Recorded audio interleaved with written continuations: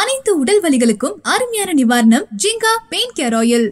Police வேலை மேல உள்ள ஆசையால தான் நாங்களும் சம்மதிச்சோம். பாதுகாப்பு பணிக்காக அவங்க கூப்பிட்ட நேரத்துல போவோம் வருவோம், மத்தபடி நாங்க யாரையும் அடிக்கல என்று சிபிசிஐடி விசாரணையில் கலங்கி உள்ளார்கள் கொரோனா தன்னார்வலர்கள். சாத்தான்குளம் சம்பவத்தில் தந்தை மகன் உயிரிழந்த வழக்கில் ஆய்வாளர் ஸ்ரீதர், உதவி ஆய்வாளர்கள் ரகுகணேஷ், பாலகிருஷ்ணன், தலைமை காவலர் முருகன் ஆகியோர் சிபிசிஐடி போலீசாரால் கைது செய்யப்பட்டு சிறையில் அடைக்கப்பட்டார்கள். இந்த வழக்கில் 15க்கும் மேற்பட்டோரிடம் விசாரணை நடத்தப்பட்டு வந்தது. இந்நிலையில் தந்தை மகன் ஆகியோரை சாத்தான்குளம் காவல் நிலையத்தில் போலீசார் தாக்கிய போது ஃப்ரெண்ட்ஸ் ஆஃப் போலீஸ் இளைஞர்கள் அவர்களின் கை கால்களை பிடித்தும் ஒரு கட்டத்தில் அவர்களே லத்தியால் இருவரை தாக்கியதாகவும் சொல்லப்படுகிறது. போலீசாரை கைது செய்து சிறையில் அடைத்துவிட்டால் மட்டும் போதுமா? அவர்களுடன் இணைந்து தாக்கிய ஃப்ரெண்ட்ஸ் ஆஃப் போலீஸ் இளைஞர்கள் மீதும் விசாரணை நடத்தி நடவடிக்கை எடுக்க வேண்டும் என பல தரப்பினரும் குரல் எழுப்பியுள்ளார்கள். ஆனால் அவர்கள் ஃப்ரெண்ட்ஸ் ஆஃப் போலீஸ் அல்ல, கொரோனா தன்னார்வலர்கள் என்ற உண்மையை விகடன் இணையதளத்தில் அம்பலப்படுத்தியிருந்தார்கள். தற்போது சிபிசிஐடி போலீசாரும் அவர்களை கொரோனா தன்னார்வலர்கள்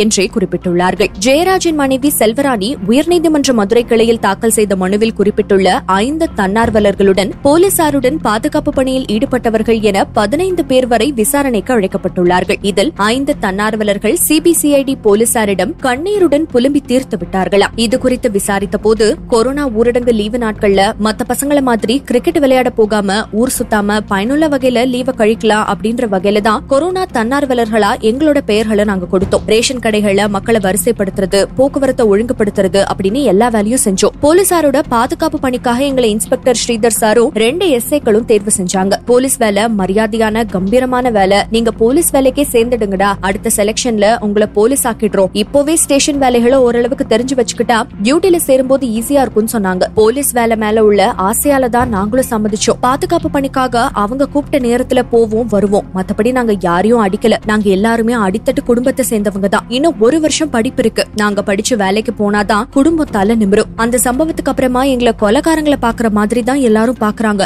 வீட்ல அம்மா அப்பாவும் எங்க எதிர்காலத்தை நினைச்சு ரொம்பவே கவலைப்படுறாங்க சார் என்று சிபிசிஐடி போலீசாரிடம் கலங்கி உள்ளார்களாம் கொரோனா தன்னார்வலர்கள்.